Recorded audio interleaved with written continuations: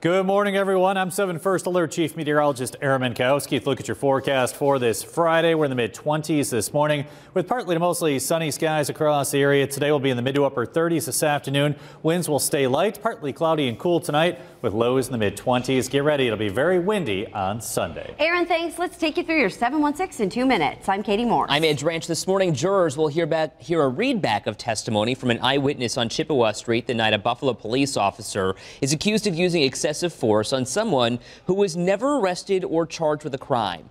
Corey Krug is awaiting the jury's verdict, accused of using excessive force on 3 different people. This case, though, most notable with video captured by a 7 Eyewitness News photographer back in 2014. Once we get news about a verdict, we'll pass it along. Work is going to begin this morning to secure a BMHA property after a bunch of bricks fell off of it. Happened on Elmwood between North and Summer at the Stuyvesant Apartments. The BMHA executive director says water got behind these bricks. It froze, then it thawed, and then it loosened these bricks. Nobody was hurt, no apartments were damaged, but crews did shut down Elmwood for a while to clean it all up. That's your 716 in 2 minutes. Thanks for being with us. The next update is available for you today at noon and always on WKBW.com. Have a great Friday, a great weekend. We'll see you Monday.